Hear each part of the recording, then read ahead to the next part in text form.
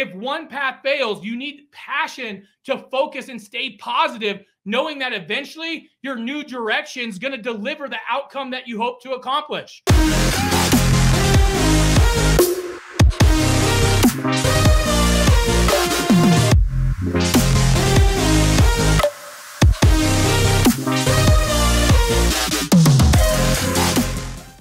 What is passion? So passion obviously is showing, right? Or caused by a strong feeling or a strong belief, right? So wouldn't you say if you go deep on your goals, family, fitness, finance, faith, if you go deep over there on your goals, don't you think you have a passion, strong feelings, strong beliefs in yourself, in your relationships, in your finances, right? In your 4Fs, you have these strong feelings, which lead to strong beliefs, right? And so now you have your passion.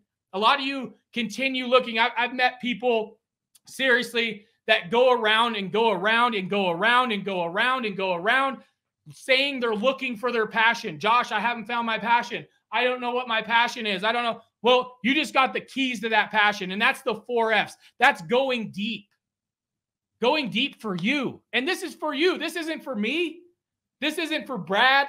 This isn't for Tanya. This isn't for freaking Sean.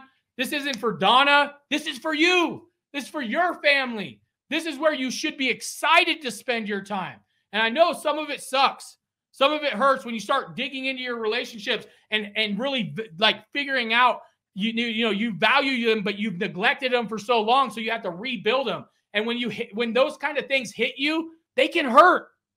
They can hurt, but it's worth it. It's worth it because this is your life. This is your life. This is what you're going to wake up every single morning and go and build until you reach it. And so shouldn't you put time and effort into really understanding yourself, your family, your goals, your desires? Shouldn't you dig deep enough to where every waking moment you're up doing something that you get feeling that you're inspired to do? Shouldn't you? So you should love spending time on your goals. You should love digging deep and finding your passions, right? You should love it. And you should continue to do it over and over and over again. Because let's keep it real. With anything from sports, business, relationships, passion's the initial driving force, right? Behind the desire and ambition to create a plan of attack.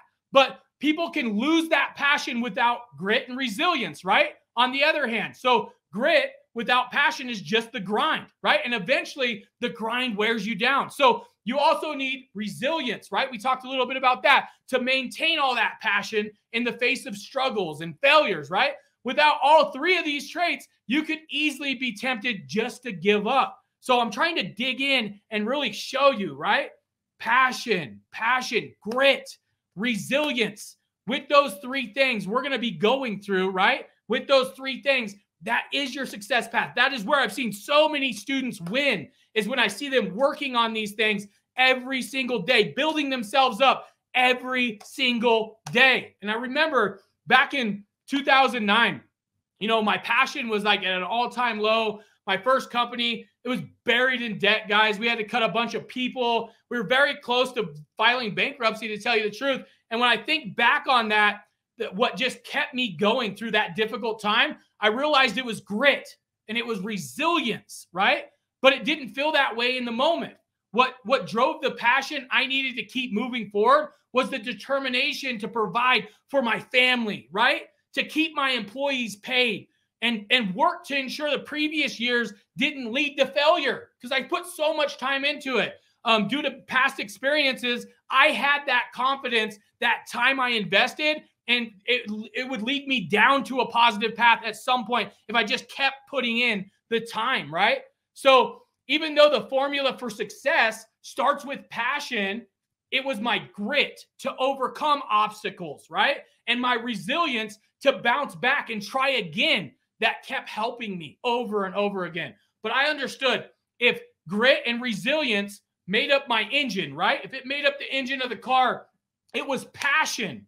It was passion going deep on the 4Fs that gave me the fuel to get it running, right? To keep it running, to keep it going. And it was with passion that I built my self-confidence. And it was with passion that gave me the motivation and the enthusiasm to always want to learn more, to build my faith up, right?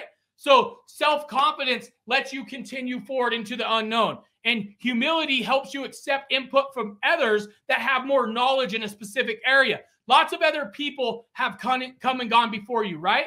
Making both mistakes, making both good mistakes, right? And bad mistakes, and integrating that feedback into new strategies. It's an important part of your success. I always say this to you guys constantly. I'm like, success leaves clues. I'm constantly telling you guys that, right? So if one path fails, you need passion to focus and stay positive, knowing that eventually your new direction is going to deliver the outcome that you hope to accomplish.